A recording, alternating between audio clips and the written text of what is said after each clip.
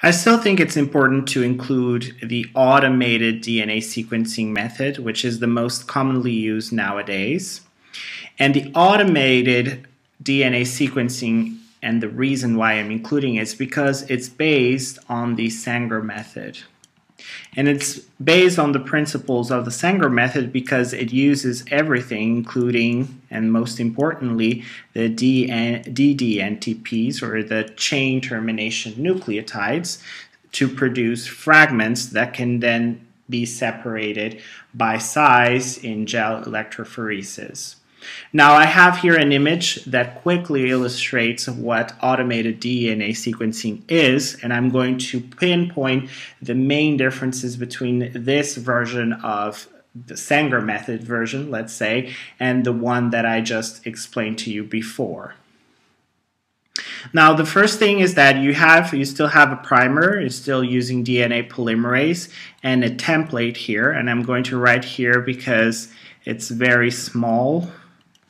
The letters are very small, it's probably hard to follow, but I'm going to write this is the primer and the template, and we're going to proceed the same way that we did on the previous method, but here is a little bit different in a couple of ways. The first way is that we don't label the primer, so no labeling the primer. Instead, we're going to label the ddNTPs, or the chain termination nucleotides, and since we have, or there are 4 types, then we're going to have 4 colors, 4 different colors for the ddNTPs. Now, one important thing to mention is that the previous labeling we did was radioactive, so we labeled the primer with a radioactive component.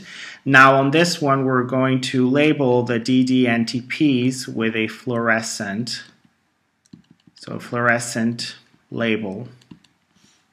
After we're done, what's going to happen is instead of using or separating the ddNTPs into 4 containers, we can mix this template, or we can mix the ddNTPs into the same container with a template and the primer. This will save time, and we can produce these fragments here.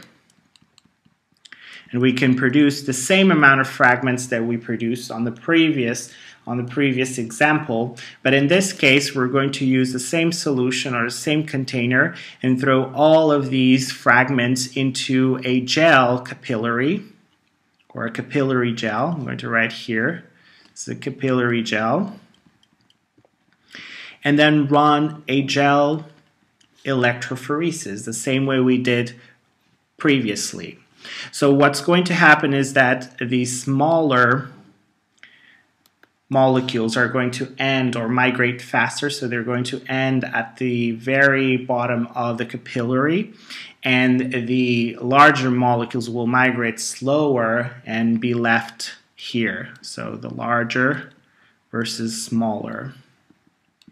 The trick here, and very useful trick, is that we're using a laser and a detector. And what's going to happen is at the end of the gel, there's a laser beam, as you can see here. There's a laser beam going through the gel, and the laser is illuminating the fragments before hitting a detector on the other side, as you can see here. So this is the detector. I need to write down because it's very small, and here is a laser. So now the detector will register the frequency of the photons. Remember, fluorescent light. And these photons are emitted from the fragments.